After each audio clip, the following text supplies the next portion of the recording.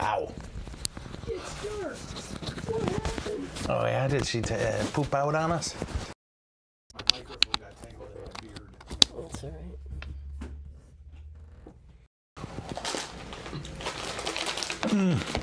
Okay. Oh yeah. Well, you'll just want to open that now before the show starts. They can hear you. They Here, can't let me see get. for some reason. They can hear you. They can't see you. They can hear me, but not see me. Hello, everyone. He cannot see me because I'm invisible. Every time I do that, this happens. Today, but if you hang on, you should be able to see me because I'll take the camouflage off and I'll put on clerics. Is it over? Dang it. That's okay. We'll make it work.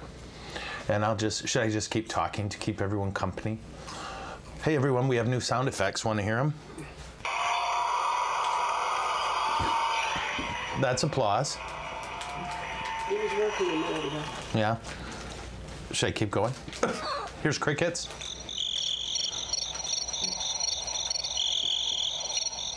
The only issue is these are too long. I just need short bursts of sound effects. Here's the rim shot. I like that one. Mm-hmm. Then there's... That's for when I sing. What if I just tap them? No, even tapping them and it still goes long. So, hello for all those of you who tuned in and are wondering why you can't see my lovely face. It's because Carrie's drunk. So, no, we're having some technical difficulties, and we're working on getting after those.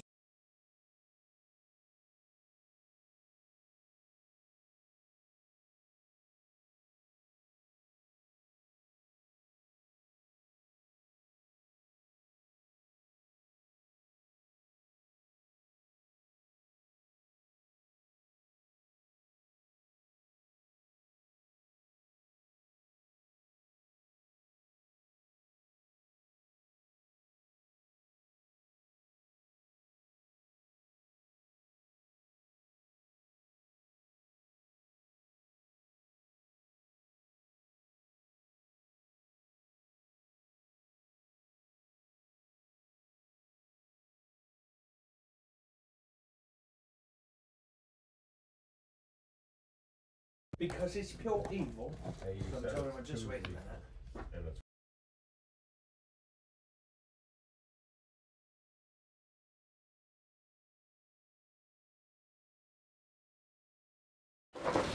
There we go. Yeah, we're on. Yeah, I think we have everything now. So, hi everyone, can you hear me? Yes, are we getting thumbs up? I see Patricia from Scotland is here. She's here. Can they hear me? Testing, 1, 2, 3. I wrote this song to test the sound. Do-da, do-da. Oh, okay, people can hear? All righty then. Hello, everyone. Welcome to Quantum Catechesis. I'm Father Joe Krupp, and you are not.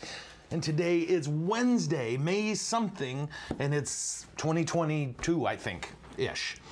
And I'm excited to be here with you guys. I'm excited we got this gosh darn thing fired up and ready to dance. Okay, I'm not gonna dance. But I was sent a video of Father Lay kind of dancing today. Really? Yeah, you heard me singing to the little first graders, right? When they were cutting from the gym, I started singing about how much I love them in a loud operatic voice. I need a librettist, because my lyrics were rough. Right? It's a librettist. Isn't that the person who writes lyrics to an opera? I think so. I'm gonna look that up. Nobody showed up to be the research. Yeah, no lovely research assistant today because Chuck, I don't want to say he's pure evil because he's not pure at all. But anyway, I'm so excited to be here with you guys. And today, we're kind of getting close, I think, to the end of Foundations. We'll see what kind of things you would love to see us address that we haven't addressed. And we're going to start. So we kind of looked at the problem. We looked at which was our fallen human nature and how Jesus took that on and combined it with his divine nature in his very person, and how his death put our sin and nature to death, and his resurrection opened heaven for each of us, and then how he disseminated his Spirit among all who love him, so that we have his Holy Spirit in us. And what we're going to look at today is the big kind of fruit of that, which is what we call the church. Okay? So, that's what we're going to look at today. And it's probably going to take us a couple sessions. But before we get into it, I do want to tell you that I'm really excited because tomorrow, unless something crazy happens, you're going to meet the best friend I have in the whole world. Father Jeff Rose will be here. We have been friends since we were little boys. And we were both ordained priests. I was ordained way ahead of him because I'm so holy. And I'll be honest, he's not. But on the positives... But all kidding aside, I can't wait for you to meet him. He is the president of the Salesian High School in Toledo, Ohio, and he is a big part of an orphanage in the Philippines. He goes there a lot and takes care of the kids there and helps them raise some money for those kids. It's really, he's probably, I don't know how to explain him except he's the best friend I got. And I thank did you hear my chair? I thank the Lord for him every day. So I'm very excited for you to meet him. Friday, are we going anywhere unusual or is it here? No, there's so much excitement this week. We'll leave it at that. Yeah. And then Friday will be our last show in this studio. We are moving studios, which everybody who comes here does comment on this, and they're right. This is a tiny room. This was my gun safe room. This was my gun safe room before we converted it to a studio. So I had a big gun safe where Carrie has and a ton of ammo here and tools too. We kept our tools here.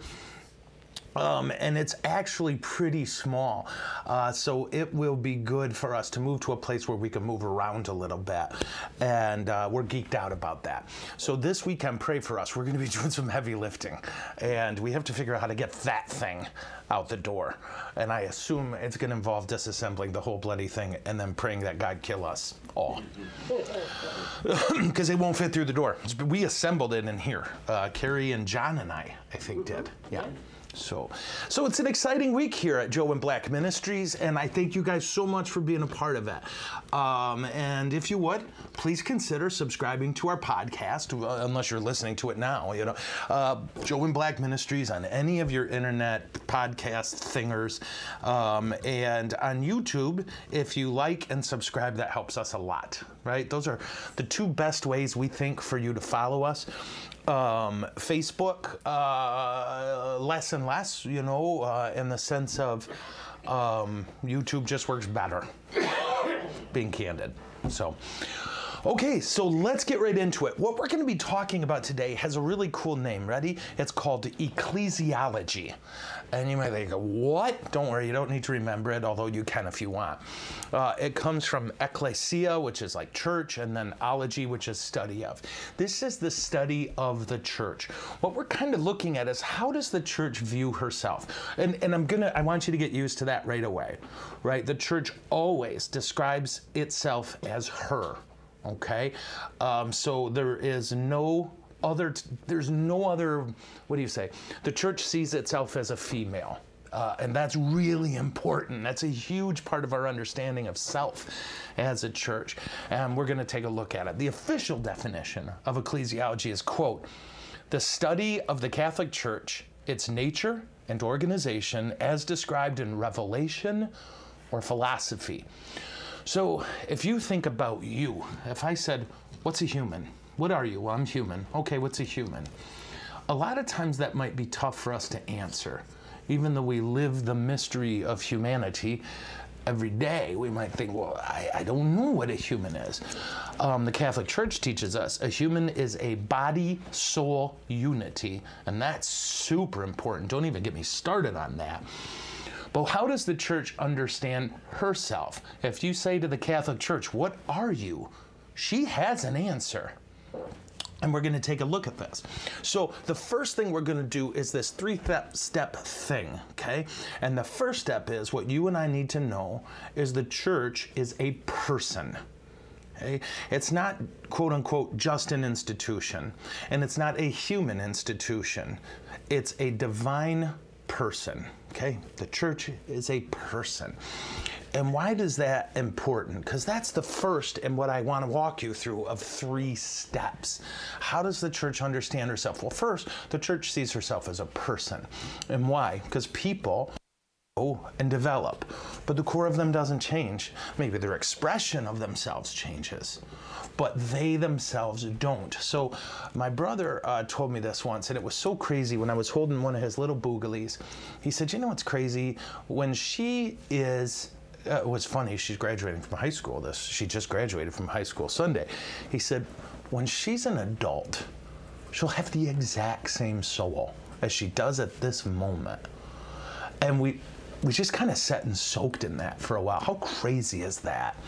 That when she's a 90-year-old woman, she has the exact same soul as when she was a tiny baby. What changed is her exterior and her connection to that soul and the way she describes that soul to the world and lives that soul. Is this making sense? The church is the same way. She is who she is, and she will always be that even if her expression changes. And if we understand the church as a person, it might help us understand her history a bit better. Because if you go to a secular college, they'll reduce 2,000 years of church history to the Crusades, Galileo, and the Inquisition, right? Just take 2,000. And to be candid, they're going to teach all 3 of those to you very badly. That's what they do. Most of them by what's called the black myth, but why get into that? So in the end, the church is so much more than that. For example, did you know the first telescope built so that people could gaze into the heavens and study the stars was by the Catholic Church? They built the first telescope. You know that there's 14 craters on the moon named after Jesuit priests because that's who found them? The Big Bang Theory was articulated first by a Catholic priest who worked with Einstein. We have always been about learning and knowledge and science, and it's so funny that that's the thing we're attacked on all the time. But anyway, be this as it may, the church is more than 3 events in her history, and she's more than this wonder that loves science, right? Gregory Mendel, the guy who discovered genetics, that was a monk. Gregory Mendel. And we could go on and on and on, and I'm so tempted to. But what you need to remember is when she was young, this church, she was tortured. She was persecuted. She was oppressed. She was a distinct minority. And that has had 2 effects on her, it seems to me. Now, this is my opinion historically. 1, the church always fights for the little guy. Despite, again, the stupid things you were taught. The reality is, for hundreds of years in European history, the only thing fighting for the peasant was the church. The only thing standing between the brutality and callousness of royalty was a bunch of priests and bishops and popes. You know, well, there were bad priests and bishops and popes, and there were great kings and princes and dukes, but that wasn't the norm. Right? The norm was this obsession with, we fight for the vulnerable, we fight for the tiny. Why? Because that's right at our conception. Right? But the other thing that's in there is we did what every oppressed people have done. Once we got power, we oppressed. We learned really, really well the lessons of our oppressors. When Romans were tearing Christians to pieces, burning down their churches, confiscating their sacred writings, as soon as we got power, one of the first things we did was try to set up a system where no one can do that to us again. Right? Does this not sound like a human? Isn't that crazy? There were times as a young church we were way too aggressive, and sometimes we were way too passive. There were times when we made incredible moral stands that no one else would make, and there's times where we really dropped the ball and could have made a strong moral stand. The history of this 2,000-year-old church is the history of a person. And if you think about your teenage years and your arrogant 20s, is that you? Or was that you? And did the you back then need to happen so you could be the you are now? Well, yeah. Praise God for that arrogant 20-year-old.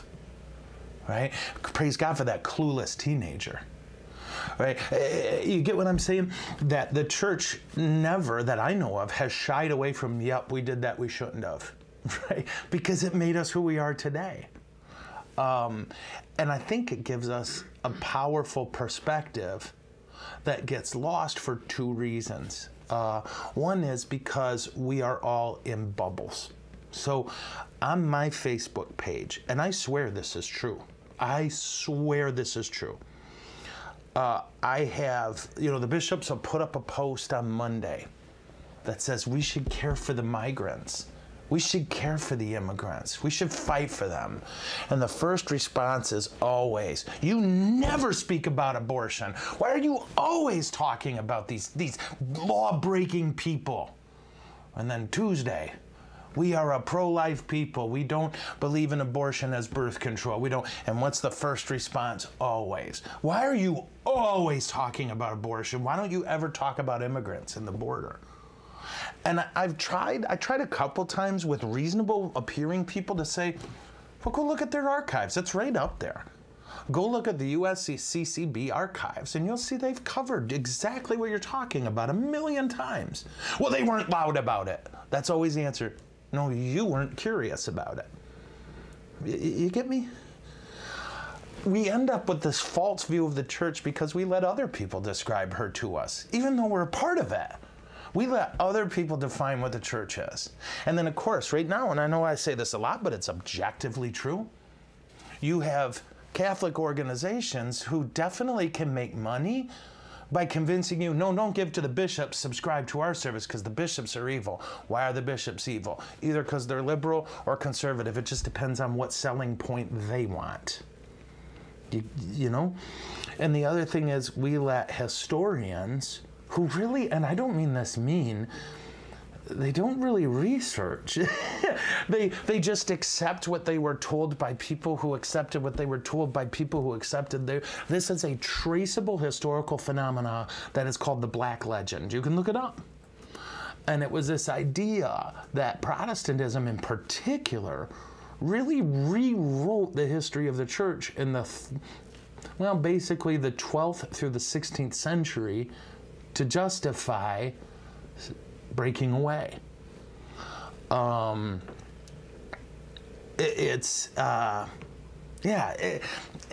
Be this as it may, the church is what she is. Just like you are what you are. And there's stuff in your past that people still judge you on that you know they don't actually know the truth. And there's stuff in your past that they know and you're like, yep, that was me. The church is that too. And she will always strive to grow and to develop. And she'll simultaneously fight growing and developing, just like you. Okay? Someone, this is great. Could you explain how the church is a divine person? She seems more like a human person. Right, just like you and me. Yeah, you're a divine person. I'm a divine person. But we're not real good at acting like it.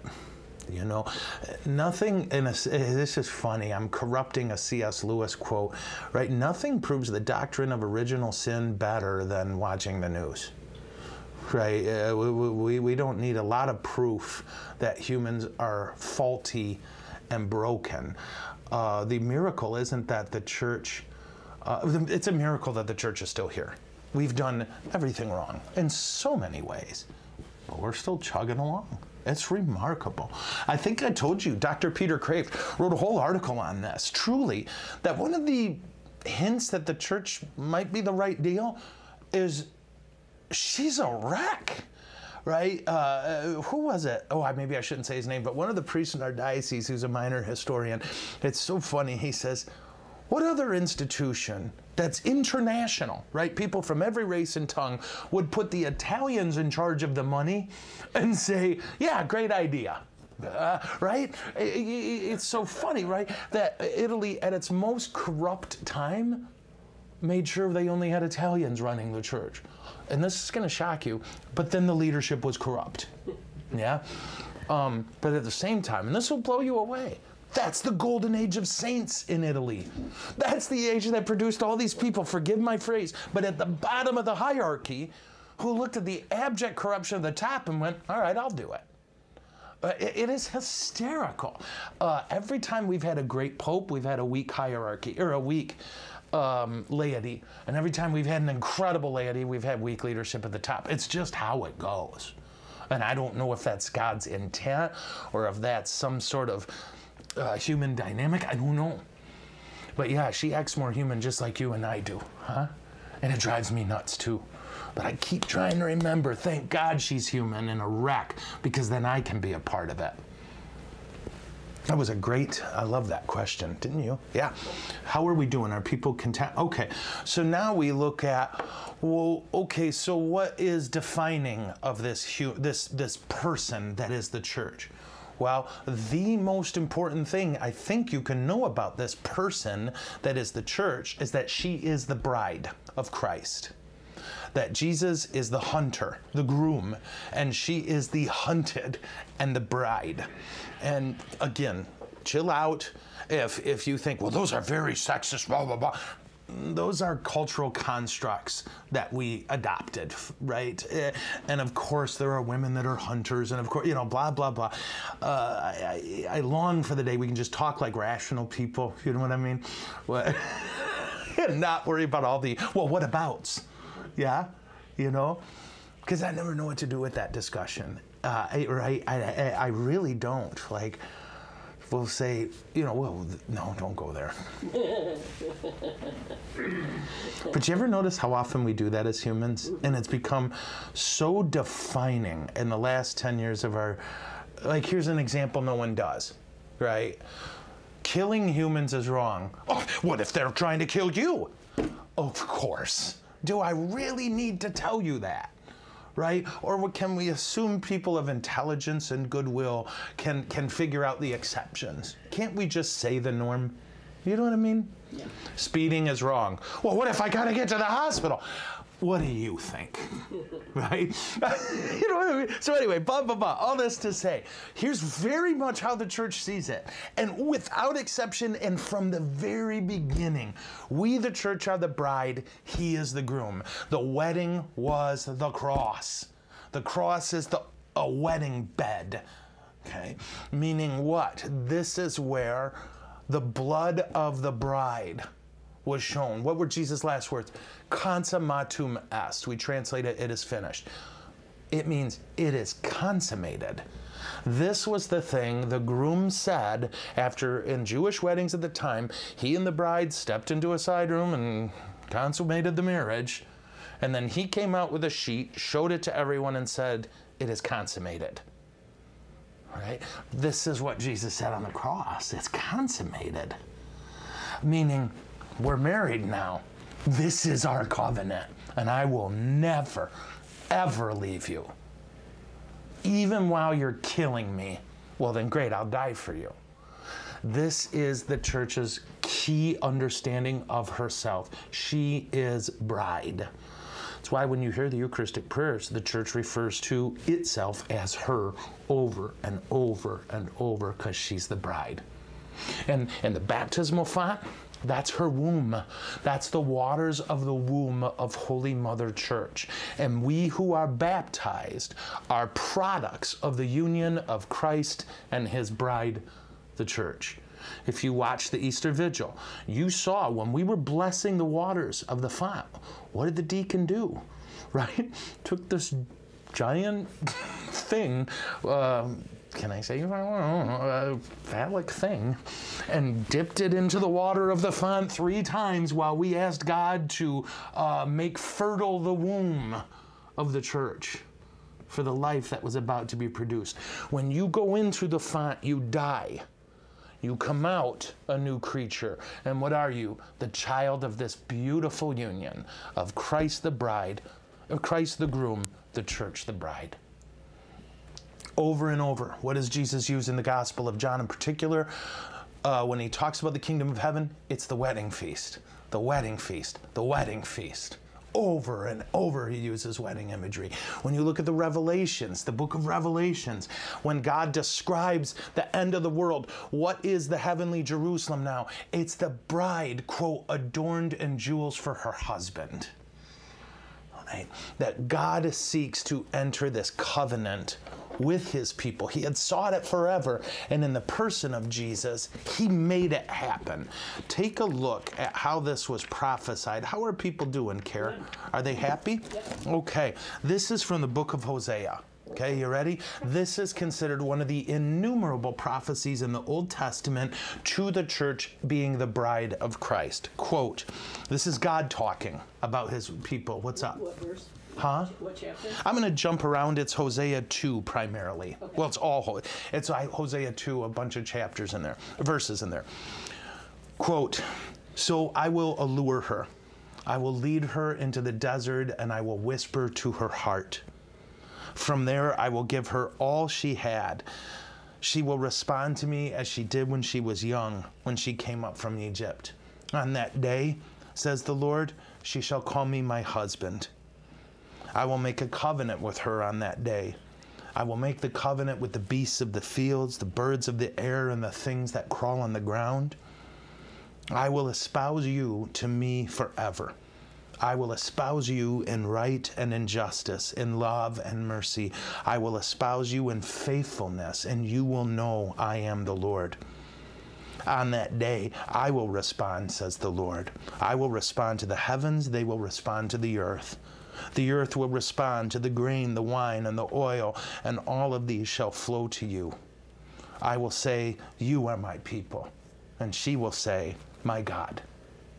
Isn't that beautiful? Yeah. Right? This is the Lord's message from the beginning, and we believe the church is the fulfillment of that message. That this person that is the church is a female, and she is his bride. So whenever the church talks about herself, she's the bride. This is why marriage is huge to us. This is why we don't feel free to fart around with the definition of marriage. This is why for us, marriage isn't, well, two people like each other. Marriage is, in the church's teaching, this 2,000-year-old tradition, a reflection of the groom and the bride. The groom is Jesus. The bride is the church. And their whole life, they are to live out the mystery of Jesus and his bride, the church. And you hear it in the wedding prayers. It's not subtle. And if you put down your iPhones and actually listen to the prayers, boom, psh, you would hear this over and over in the wedding ceremony. That this isn't about, forgive me, this is going to sound crazy. This isn't about, well, we like to be around each other. This is about companionship. No, it hasn't. Those are maybe side effects. This is about, we're going to imitate Christ and his bride. We're going to make life.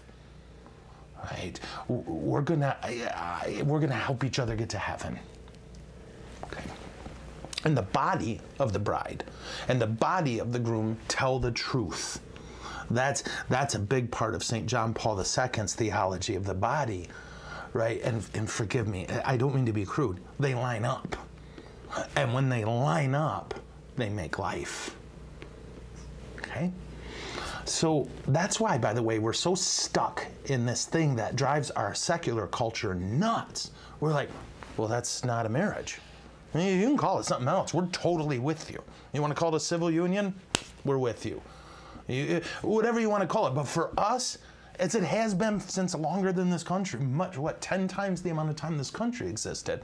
No, marriage is a sacred reenactment of the bride and the groom. Right? And the bodies tell the truth. Okay. So, what happens then? Stick with me. How are people doing? I need them to get this for us to take the next step. Do you feel like people are getting it? Yes. Okay.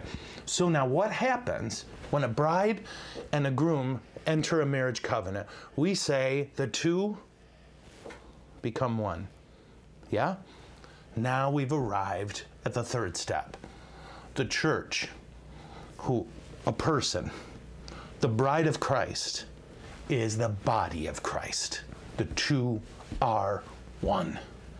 Yeah, that in the same way that you have husband and wife coming together, and in that sexual union, their two bodies become one, and in that body becoming one, they're proclaiming what's happening to their souls.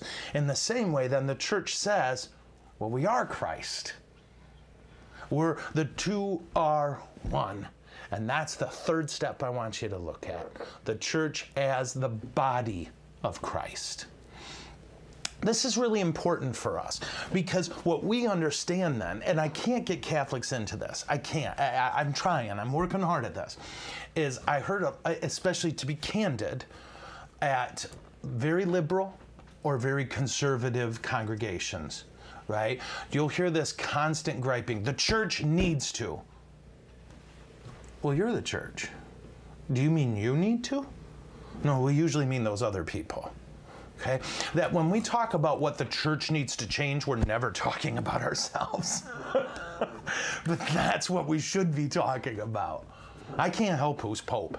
I can't help who's cardinal or who's bishop. And God's not put me in a position where my opinion on that matters. And if you gave me a saint for a bishop, I'd probably kill him because I'm a sinner. Okay? I mean, obviously we hope for a saint, and we hope then that my hunger for holiness compels me to change to live like a saint. But that's not usually what happens. Usually what happens is we say, that person's not like me, so they must be bad.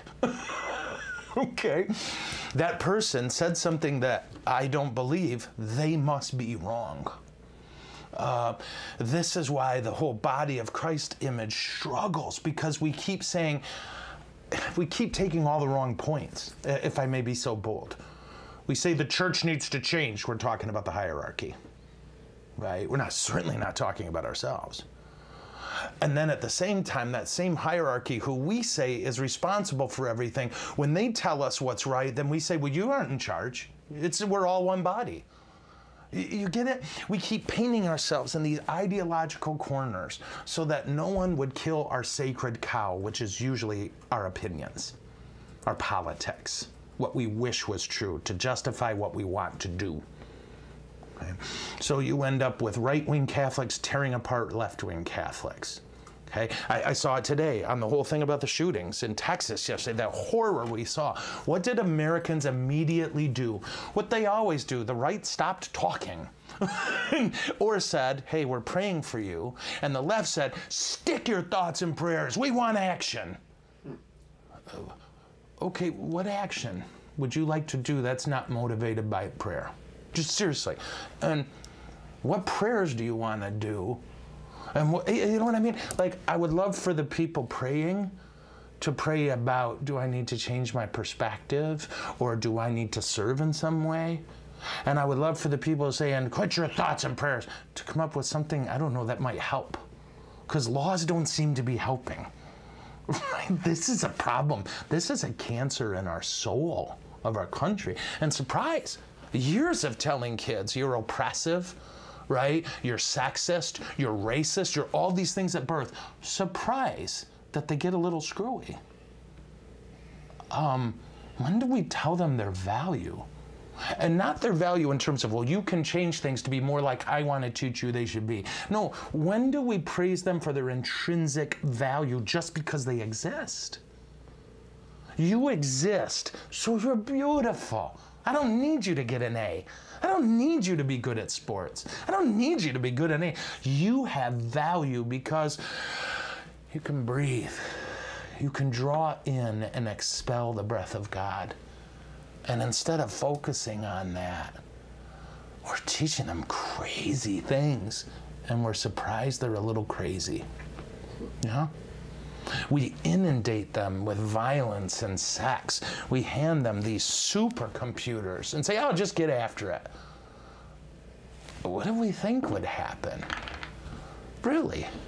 I mean, can you imagine? Right? Imagine, seriously, there's a crowd of 2 billion people, and your kid says, hey, I'm going to go in there unsupervised. Yeah, get after it. Well, that's what we do with the internet. Yeah, run into that crowd of 2 billion. Come back when you're done, right? Dinner's in a few hours. We do that on the internet.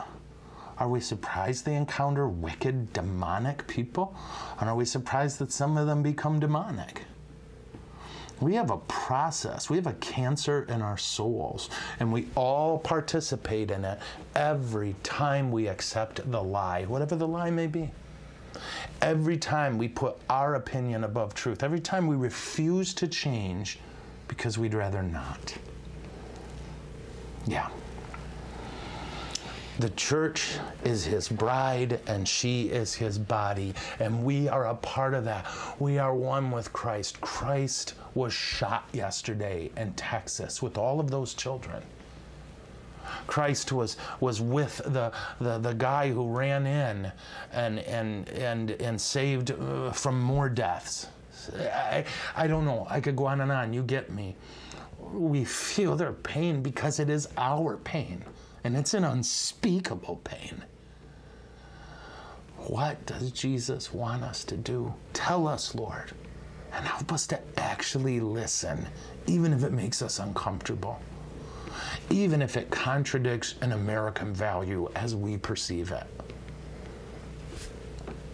To be the body of Christ means we need to be ready to get stuck to a cross. And not because we sinned, but because we're trying to do what's right. Because that's what happened to our spouse. And we're one with him.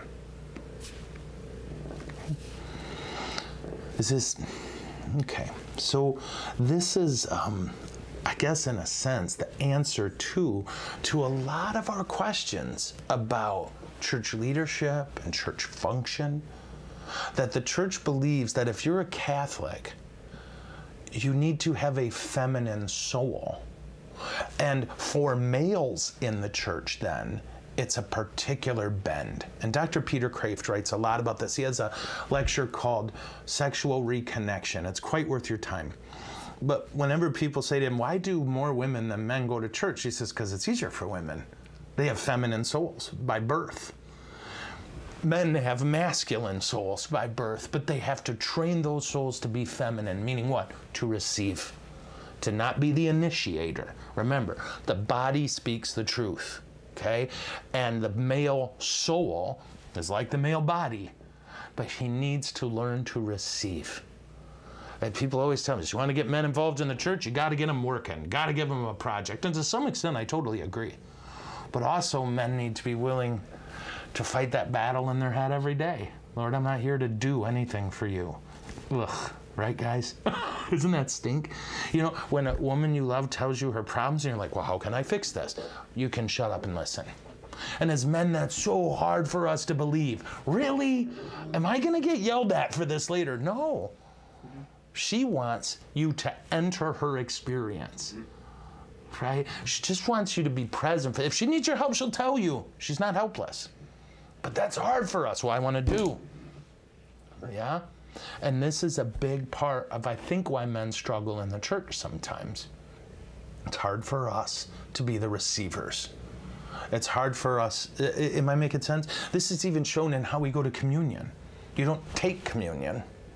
You receive communion. Okay? And I could go on this. And of course, we're always in danger of me doing this. But for you and me, our goal is to live Christ in the world. Well, what did Jesus do? Well, then that's what I'm going to do. Because I'm one with the groom. And that's how the church understands herself. It's why you have male clergy. Right? Because the male at Mass is playing the part of Jesus, who was a male.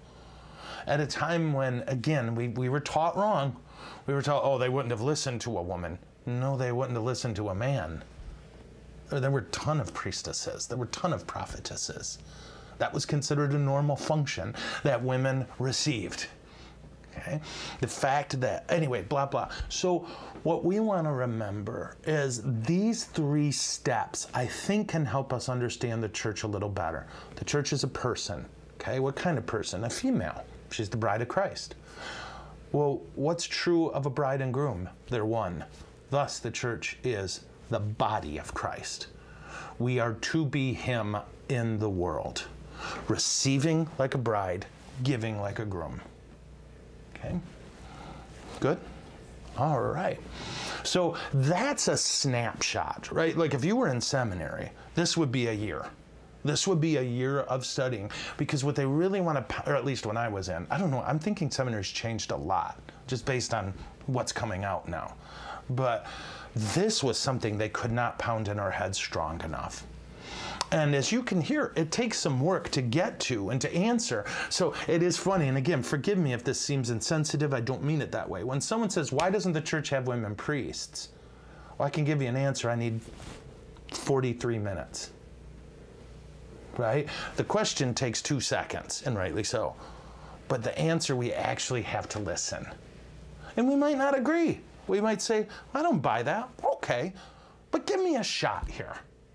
Right? And I can't do it in a tweet. And what's curious and fascinating is if you would have told someone 50 years ago, tell me the meaning of existence in 50 words or less, if they could do it, you would consider them very shallow. But now it's a must. You've got to be able to answer everything in 50 words or less, which that's crazy. We're broken if that's true, and I think it's true. Yeah, but if you can describe your worldview, right, and the ecclesiology of your church and the understanding of a human person in a tweet, then those things stink. You're not very good at them. This needs to be a thought, a process, a built upon. And for Christians, dear God, we start with Jewish anthropology. We had some Greek philosophy, and holy crap, it's going to take, this was 5,000 years of development, right? It's going to take us a bit. And in the end, the shortest possible answer on this model right here, why are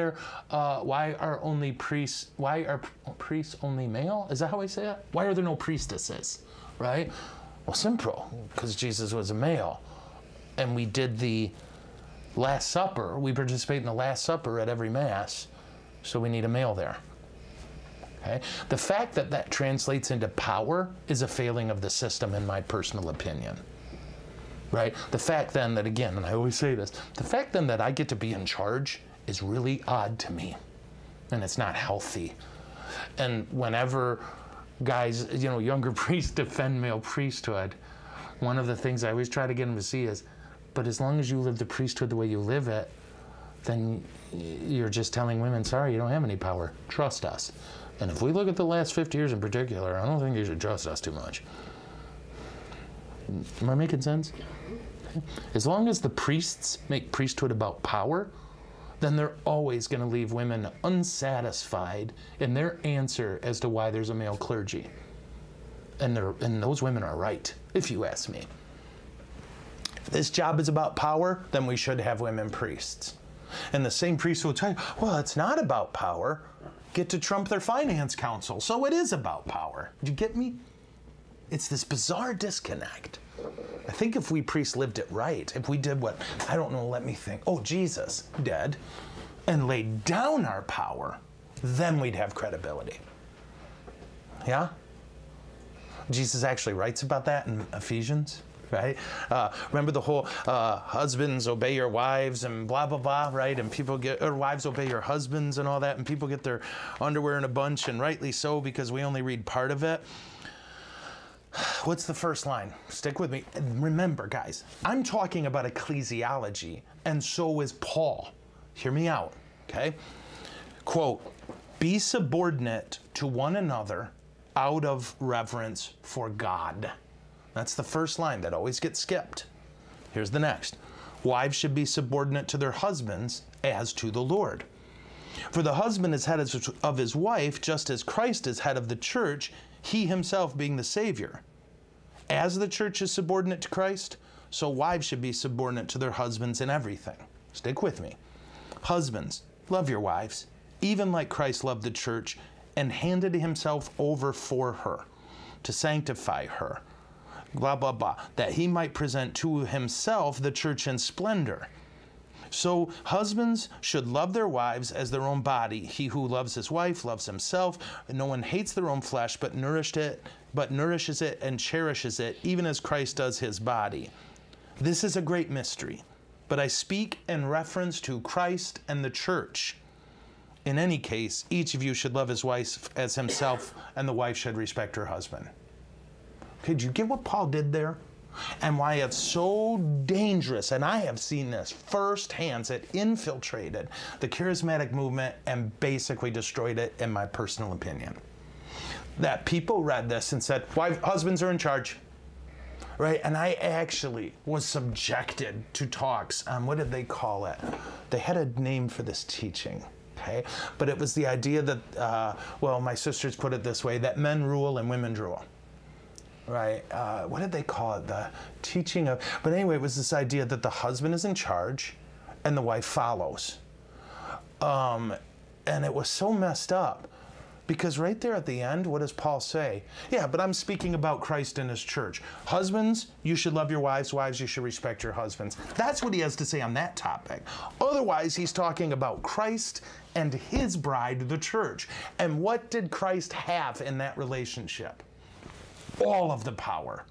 What did he do with that power? Gave it to her and let her kill him. When we use this scripture to justify the idea that women are basically to be like children under their husband, then we've missed the whole point. Okay. Okay.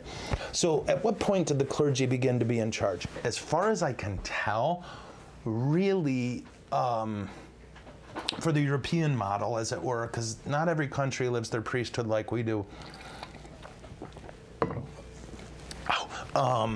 Sorry guys, I hurt my tooth, and it really hurts. Carrie punched me in the mouth. She wasn't subordinate. Doctrine of submissiveness, that's what they called it. Wives, they called their women handmaidens.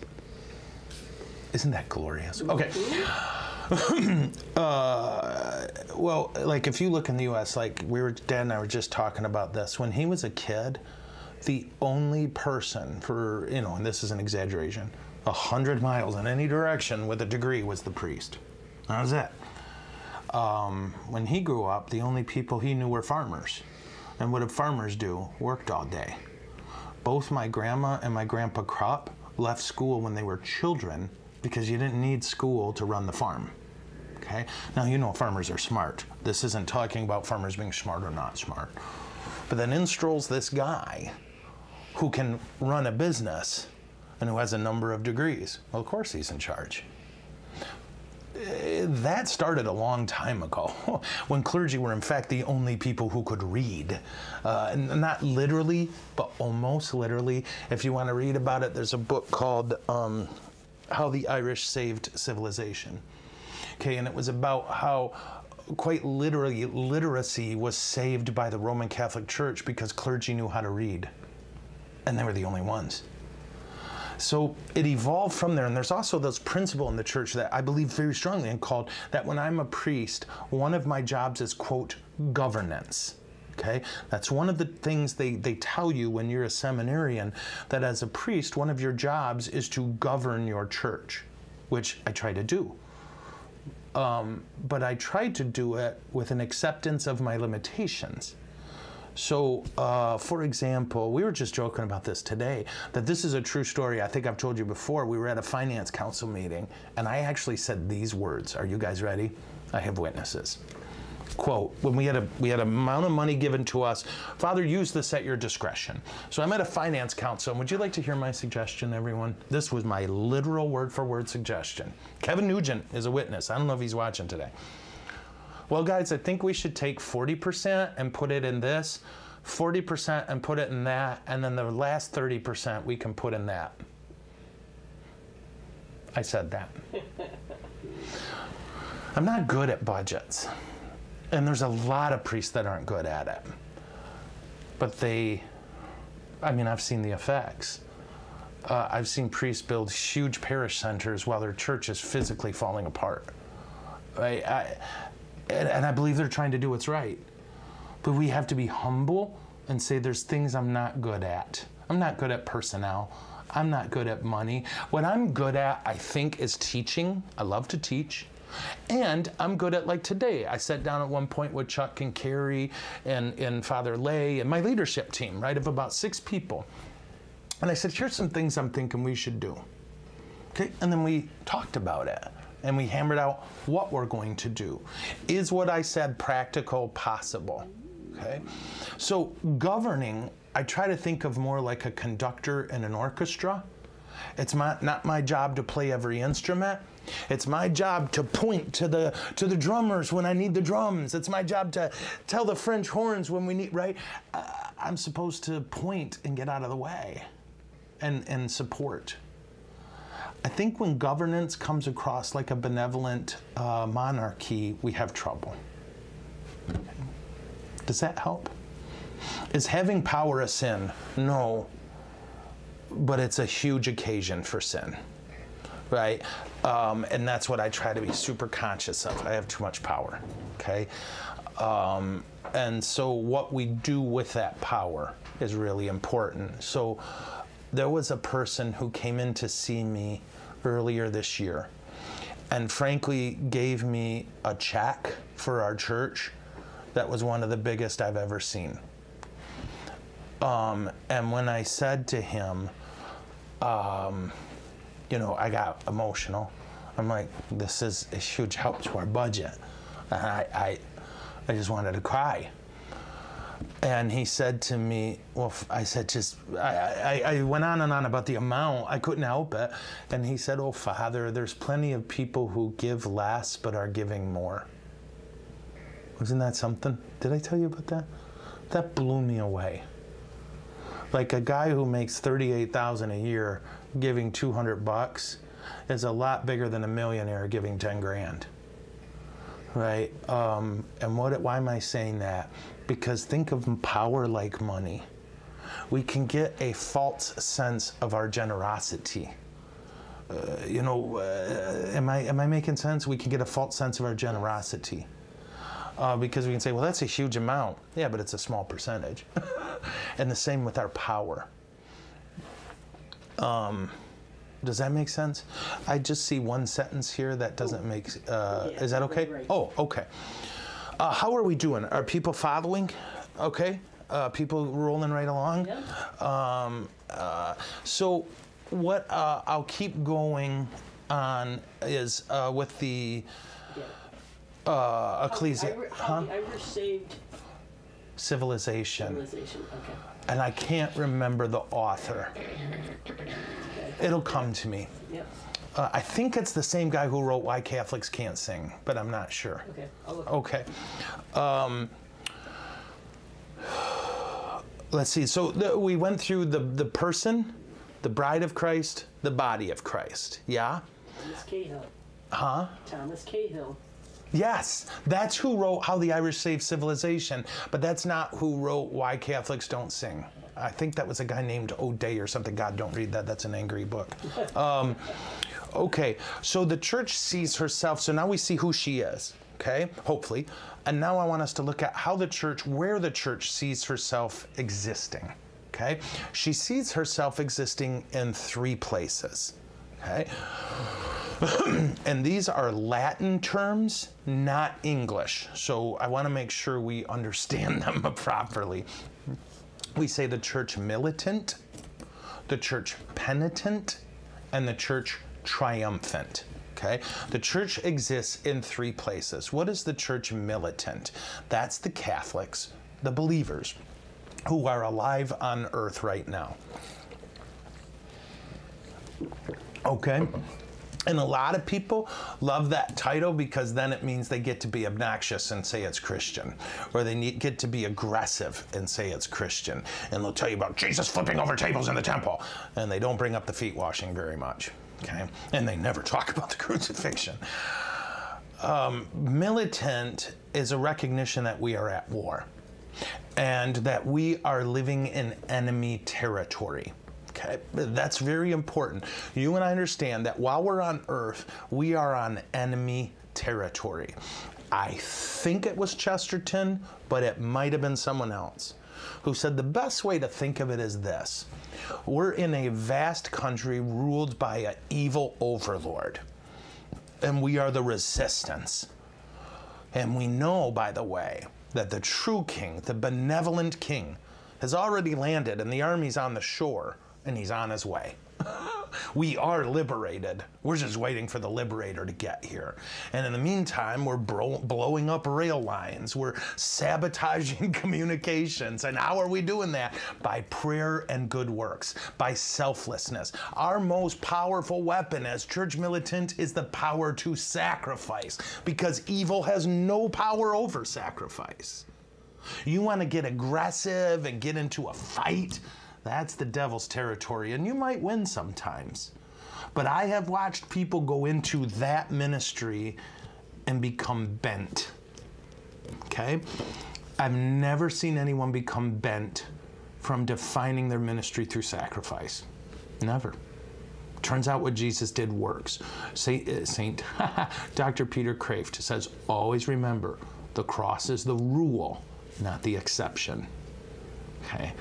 Our job is to die. Our job is to give till there's nothing left. That's the church militant. We are subversive agents in the enemy camp. Battle's won. We're just sabotaging until the king gets here. Okay? Then there is the church penitent. Okay, what is the church penitent? Only the penitent shall pass. Did you get that? Yes. Okay. The church penitent is the people in purgatory, okay? Those who have died and are in the process of heaven. Okay, what does that mean?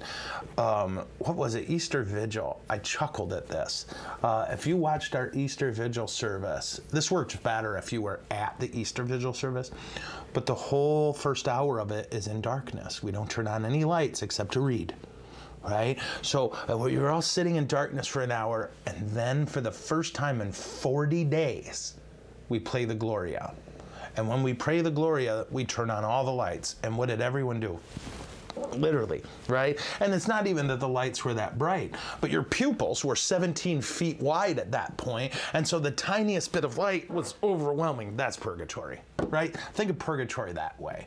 It's you adjusting to heaven, and there's a lot of purifying to do. You're coming in battle scarred. You've got wounds to be cauterized, and it,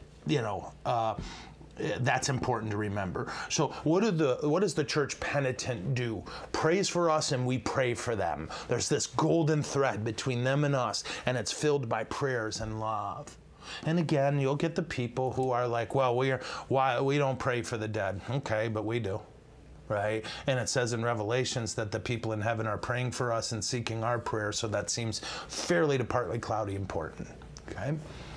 So that's the church penitent. What is our job? We pray for the dead, and we trust and we ask the dead to pray for us. Okay? And then finally, and this is, by the way, why we're big on the dead. And this is why there's a ton of rules about the dead. This is why, like, Dad and I went to the cemetery to see Mom. And on Monday, we'll go see all my uncles who served over in New Lothrop. We go to that graveyard there. Why? Because we pray for the dead. We are cognizant of the dead. And we recognize that's our destiny. We are all going to die. Yeah. And then finally, oh dear, it's after 1. I'm so sorry, is the church triumphant. That's the people in heaven. And I guess the best way to say it, they're happy. Yeah, it rocks. Okay? So I've got more, but I think we'll just forego it. And then tomorrow you'll get to meet my dearest friend in the world. And I'm biased, but this is a beautiful holy priest. And I'm so excited for you to meet him. His joy, he is incredibly wise. We complement each other. The things I'm good at, he struggles with. The things he's good at, I struggle with. And I could go on and on and on. So that's what we got. An ecclesiology, it's called. And again, that's just the study of the church. How does the church understand herself?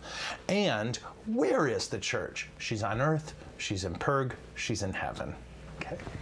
And by the way, what is the bridge for all 3 worlds, right? What's the portal? Do you know this? The Mass. The Mass is where all 3 are together. Okay. So I think I'll wrap us up with a prayer. Tell you beautiful people I'll see you tomorrow, and ask us all, of course, like I said earlier, keep praying for all of the victims of the violence in Texas. Pray for the aftershock of it, and pray that we decide we are the answer. Okay? And that we will be people who love and respect and cherish every human life from its natural conception until its natural death. And that there are no exceptions, even if our political party tells us there is. Right? So, with that, salad pray. In the name of the Father, excuse me, pardon. In the name of the Father, and of the Son, and of the Holy Spirit. Oh, Jesus, what a mess we made of things. We are killing our children. We start early, and we continue all through their lives, and we justify our violence because we like it. We are too much at peace with violence beginning in the womb and carrying it all through life.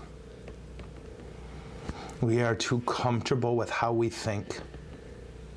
And we have listened to voices. Oh, we've listened to every one but yours. We've listened to teachers and leaders who lie to us and who are trying to convince us of ideologies. We listen to our political parties, and most of all, we listen to that little thing in our heart that just says, I am on this side no matter what, and it is such a tragedy because we're dying, we're killing. Oh Lord, remind us of how wonderful it is to belong to you so that we'll quit trying so hard to belong to stupid things. Remind us of what it means that we are yours, that we are your body, we are your bride. And for all the ways, Lord, that we inflict on other people unnecessary guilt or a distorted sense of who they are, we are so sorry. Heal the wounds we made. We are men. We are women created in your image and likeness. And we have a dignity, whether the world thinks we do or not. Oh, Lord, heal us. And help us to be instruments of that healing, not more people shouting into the void all the cute little slogans for this particular tragedy. Real answers based in love and truth, answers that hurt us and compel us to sacrifice. Not tell everybody else they have to sacrifice. And help us to disabuse us, Lord, of the idea that this isn't our sin. Oh, Lord, get those little ones home to you and heal all that is broken in us. We are so sorry for the mess we've made of things. Come to our rescue. You know all the people we love so very much and worry about. You know all the circumstances in our lives that cause us to fret. We give all of it to you, and we love you so much, and we trust you. And may Almighty God bless you, the Father, the Son, and the Holy Spirit. Amen. The dog hates it when I pray. Take care, everybody. We'll see you tomorrow. Peace. Is it over? No, it's never over.